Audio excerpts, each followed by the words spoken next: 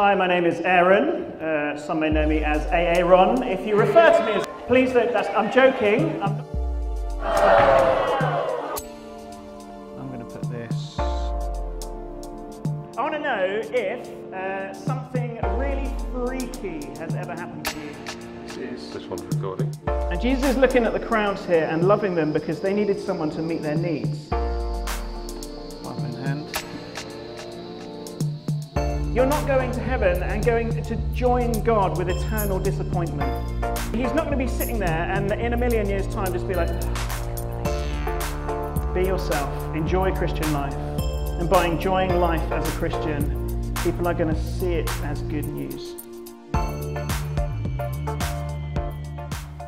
1 Thessalonians. What is that about? Well, let me tell you. It is the secret to stepping forward as a Christian. Some people would read it and say it's all about the end of the world! I mean, that is mentioned in every chapter, but it's not the reason why it was written. It was written to answer a really big question. Now I'm a Christian, what do I do? I'll put a link to the text of Acts 17 in the description below, and you can find out about how the church in Thessalonica started. Absolute chaos Is how it started. Paul preached about Jesus. Some people became Christians, but others, they didn't like it. So they caused a riot and started dragging people around.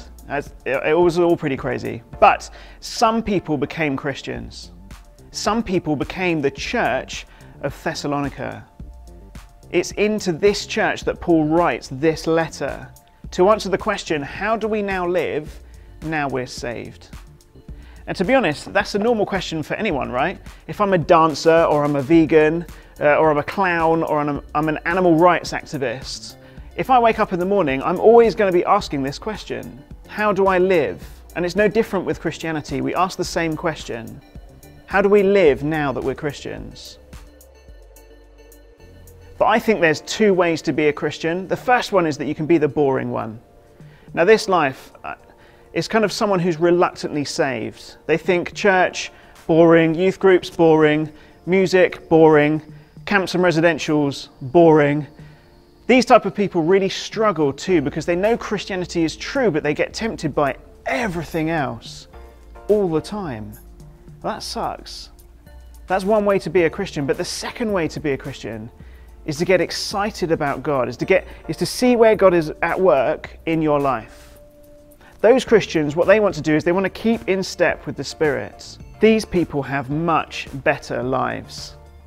They show God they can be trustworthy and they want to grow, and so He does that. These are people who are taken to places that they never thought they would go. An example is that this weekend I'm preaching to over 200 people. Who knew that would ever happen? This book is going to help us to be the second person. Now at the end of each video we're going to have a Steve's Challenge, so if you want to do your own response videos to Steve's Challenges, then head to the Bible Applied Facebook group and upload them there. Alternatively, tag hashtag the Bible Applied in on Instagram or somewhere else and you'll find us there as well. I've chosen a verse from 1 Thessalonians and mixed up the words, and you'll get some of those words in each video. And what you need to do at the end of this series is unjumble them and then learn that verse.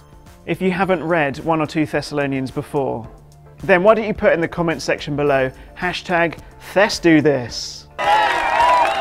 Finally, please subscribe to the channel on YouTube. By subscribing, you're supporting this channel and letting me know that you are watching. This is going to be an amazing series and I'm really excited. So let's go!